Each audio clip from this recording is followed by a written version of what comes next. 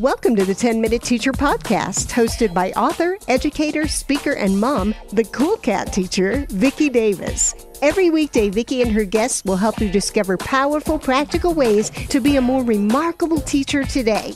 In this episode, number 651, educator Noelle Pickering shares a multitude of options for launching and maintaining an online classroom. Whether you want to go live or pre-recorded, Noelle talks about some great tools and add-ons to get you started. We want to thank Advancement Courses for sponsoring this special content on education's coronavirus response.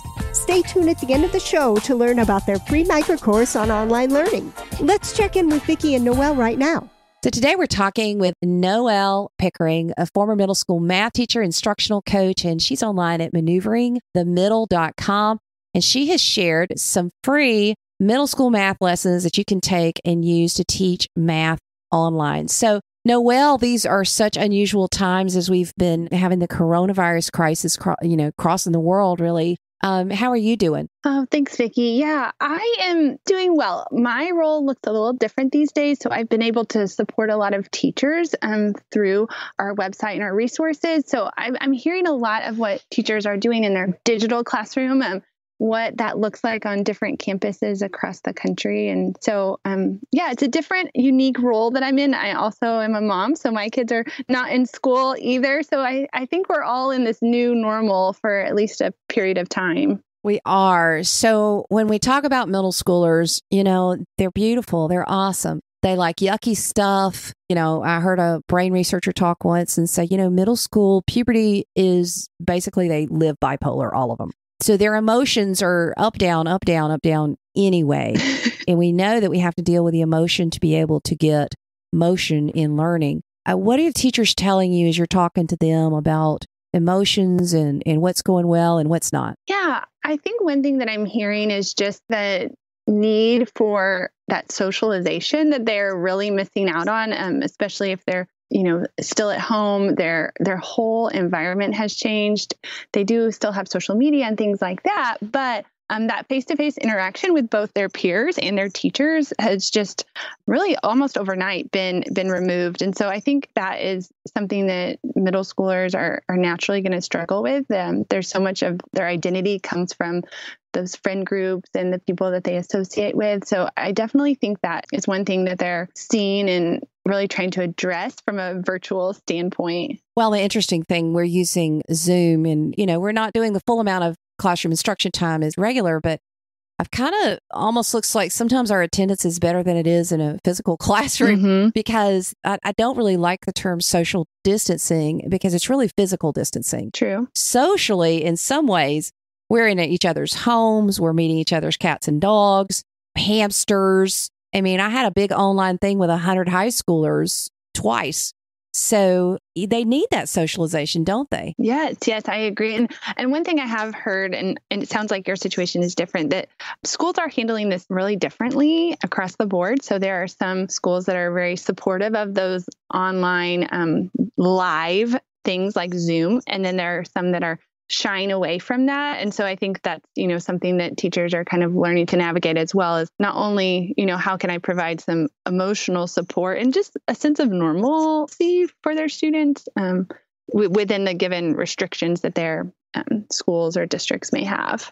Well, of course, we record because it has to be synchronous and asynchronous. And a lot of my playbook comes from the book I co-wrote, Flattening Classrooms, Engaging Minds, back in 2011. I mean, it's like this is basically a big, massive global project with school. We're connecting and that sort of thing. So they need socialization. Sure. If they can't connect, through Zoom or WebEx or Teams or Skype or Google Hangout, all the different ways that teachers are connecting, how are you hearing that others are connecting with their kids? I'm hearing that others are just connecting kind of in a more, I guess I would say, more one-on-one in the sense of using like a pre-recorded message, but where their face is, in the camera and they're just talking to them. So it's not necessarily like a conversation, but they're at least connecting with the students. And then the students are using like a software like Flipgrid or something like that to message back. So that's kind of one way that I'm seeing teachers use technology in this, need to connect. Okay, so let's shift and talk about math. And one thing I'm recommending for our teachers is at least once a week, we try to do our attendance questions or mood surveys to try to understand the emotional temperature of our students. Smart. But move to math. How can we teach math online? Well, I think that is a wide variety of math teachers and their comfort level with technology. And in all honesty, there are great tools out there for math, but it can be a little bit more cumbersome, just depending on what level of math you're dealing with and the different equations and formulas. And so I think just generally teachers should kind of evaluate where they are. If you are brand new to this, then, really thinking about taking small steps towards teaching remotely and not really feeling the pressure to, make this giant leap overnight. But there are some wonderful tools out there that we love to recommend. Again, there's all of the normal Google apps, and then there's just add-ons that go with it. Equatio is a really great one that works specifically for math, and it allows teachers to have a free license so that they can use specific, higher level math symbols and equations. Obviously, there's a lot of great resources out there that are pre-recorded. I know a lot of teachers are utilizing Khan Academy or things like that. I would just suggest if you are doing something like that to really make sure that your students are also hearing your voice. It's different when they're used to seeing you every day, and then they are now watching these like pre-recorded videos. So if you can, as a teacher, just get your face out there and connect again, like we mentioned earlier, I think that's really valuable.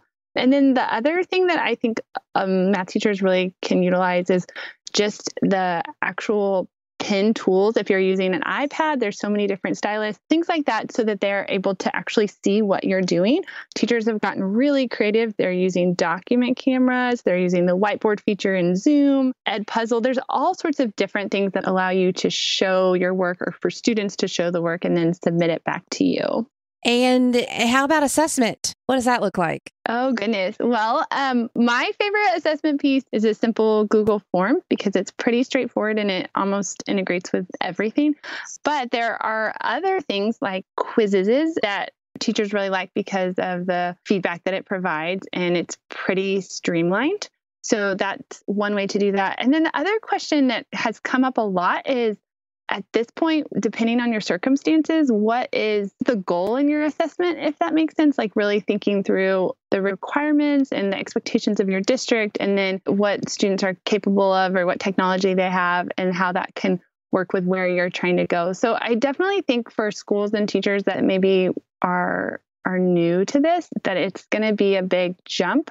But I think choosing one technology piece and kind of learning that and mastering that is going to be good for you, but also for your students. Like I think about all the students that maybe haven't been exposed to these different technology tools.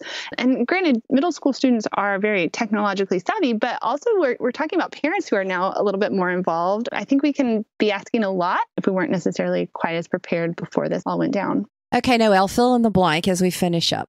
After this crisis passes, I hope we don't blank. Oh, I hope we don't miss out on the opportunity to make improvements in our education system. Like what? Really having a plan and being prepared. And I think sometimes in education, we just like fix the immediate issue at hand.